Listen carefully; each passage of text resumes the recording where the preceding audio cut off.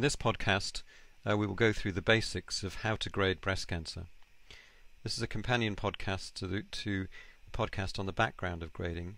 In that podcast, the evidence base for breast cancer grading and its historical importance have been described for you. In this podcast, we will go through the actual process or basics of carrying out grading. You'll recall that breast cancer grade is a methodology for seeing how a breast cancer resembles the normal structure. The more a cancer resembles its normal tissue component, or where it's arisen from, the better behaved that cancer is in general. A well-differentiated tumour in the breast will resemble the normal mammary lobular structure. A poorly differentiated or grade 3 breast cancer doesn't really resemble the normal structures in any identifiable way. It's focusing on growing and not on doing normal things, whereas a well-differentiated cancer focuses on doing normal things like secretion and doesn't grow particularly quickly.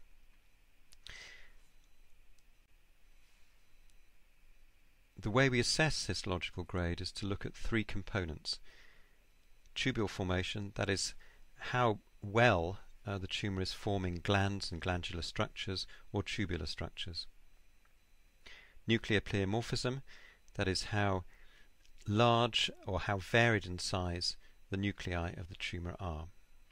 And mitotic frequency, which is looking at the number of mitotic figures one can identify in an area of the tumour.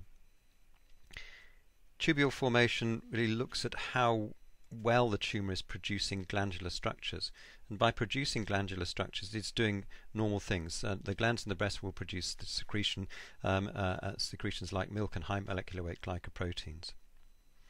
Nuclear pleomorphism looks at the size of the nuclei, which is dependent on how much DNA is there and whether there are aberrations of DNA which are common in some types of cancer. So it's a reflection of abnormalities of nuclear DNA. Mitotic frequency is looking at how fast the tumour is growing by inference of the number of mitotic figures. So when a cancer cell is dividing, it will go through the process of mitosis, and parts of that process are visible by seeing the chromosomes and how they're arranged in that dividing cell nucleus. So these three components provide a way of assessing different aspects of the morphology and inherently the biology of the cancer. Let's look at each component. First of all, tubule formation. If a tumour is producing a lot of glands and tubules, that is, it looks close to normal, and that's present in over 75% of the tumour, it's allocated a score of 1. If a tumour has little or no tubule formation, and that is less than 10% of the tumour is forming glands or tubules, that's given a score of 3. Let's look at some examples. Here we see a breast cancer in the field to the right of this picture, and you can see all the islands of cells, those the dark pink and purple cells, are producing glandular structures. Those are the circles with some secretions in the centre of those glandular spaces. All of the tumour islands in this particular cancer are forming glands or tubules, and so this would be allocated a score of 1.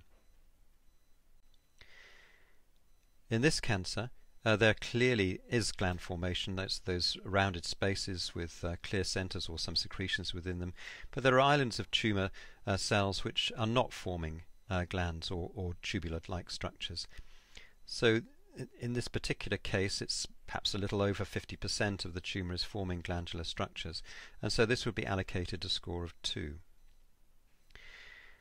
The assessment of tubules and gland formation needs to be rigorous, and it should only apply to those structures where there are clearly defined central lumens surrounded by polarized tumour cells. And as we've already said, a tumour in which has over 75% of its area composed of such structures would score a score of 1 for tubule formation. In this particular cancer, you can see some normal trapped breast epithelium here, these structures which are darker purple, and the tumour cells are infiltrating in the stroma around these normal cells. And this allows you to compare the size of the tumour cell nuclei with the normal cell nuclei. And these are relatively similar. There's not much difference between those. So this particular case would be allocated a score of 1 for nuclear pleomorphism. In this example, we have some normal epithelial cells here and tumour cells infiltrating the stroma. And you can see these tumour cells are somewhat larger than the adjacent normal cells, and they vary in size and shape. So this case would be allocated a score of 2 for nuclear pleomorphism.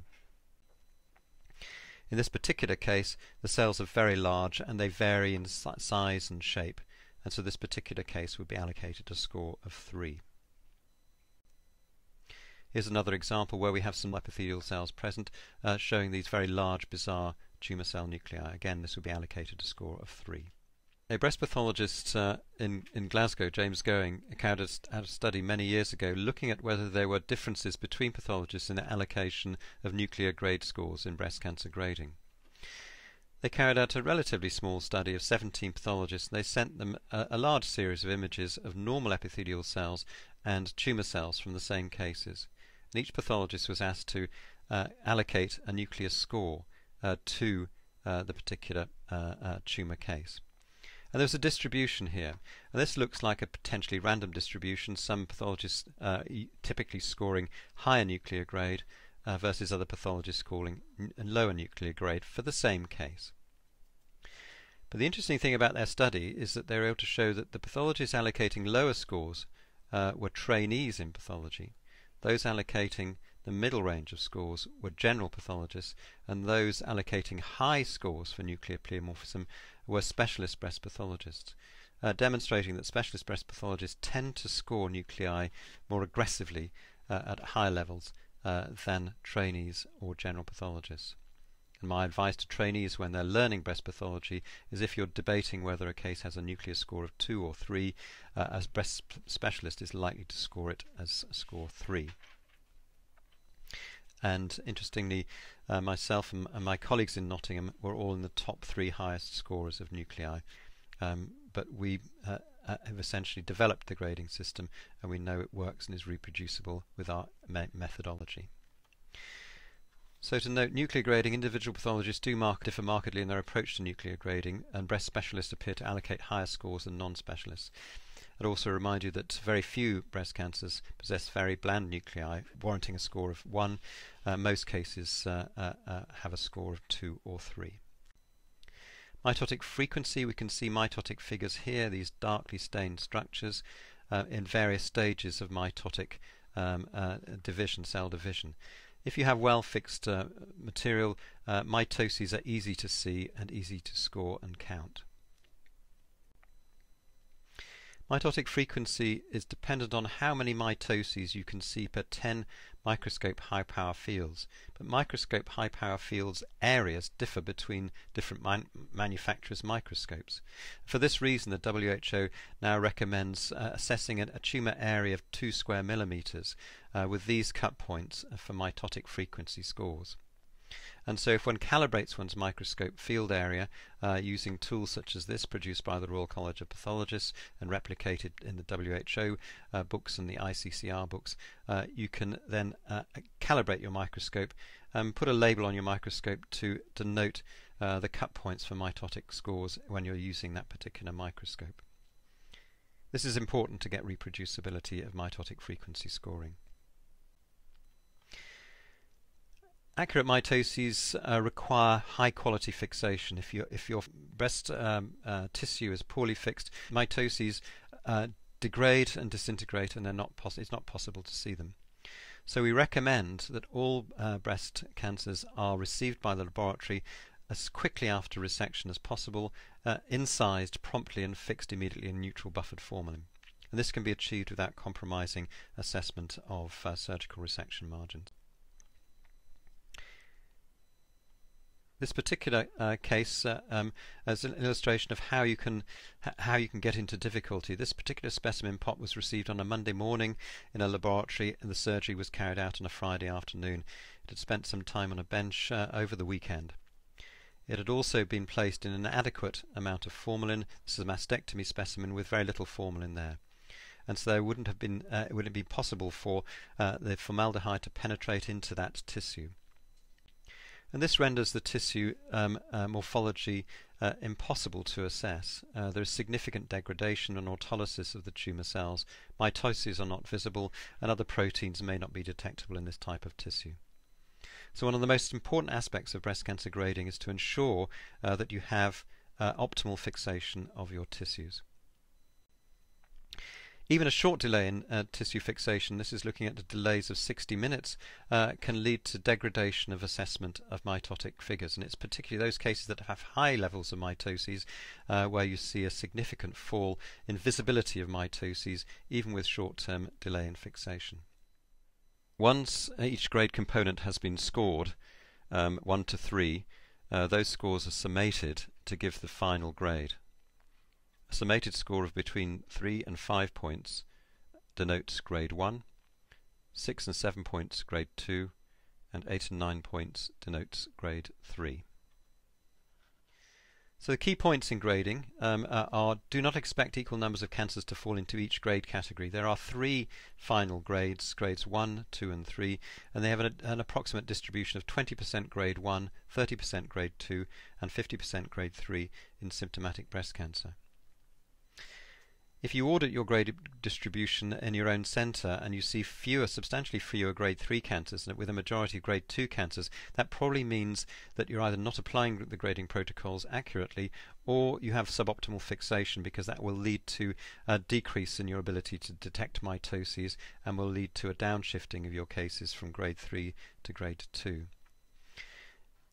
If your patients are detected through mammographic screening, then there is a bias in those cases to detect a smaller proportion of grade 3 tumours, which more frequently present as interval cancers between screening rounds. The Achilles heel of grading, as I've mentioned already, is suboptimal fixation. It's absolutely critical to ensure that tissue is well fixed. That makes breast pathology much easier to carry out and much more accurate in assessment of not just grading but all other aspects of breast pathology: vascular invasion assessment, estrogen receptor, HER2 status, etc. So by summating the 3 scores for grade, you can get an overall score of grade 1, grade 2 or grade 3, and this has provides very powerful information on outcome. If we look at patients at 10 years here and look at grade 3 cases, about 45% of patients are alive at 10 years, whereas if we contrast to grade 1 patients, nearly 90% are alive at 10 years. So hugely powerful information if you follow the methodology that I've outlined for you just now. If you want an evidence base for this, then there are a number of publications from our group and other groups. I would recommend looking at this particular publication from the Journal of Clinical Oncology in 2008, which updates our data on breast cancer grading. I'll stop there and thank you for your attention.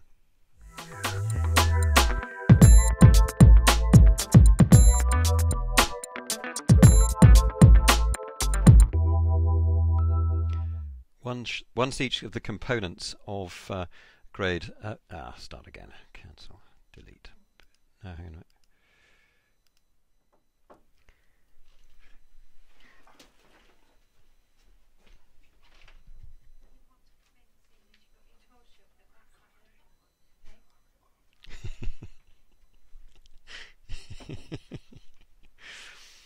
Okay, you're going to have to edit that one.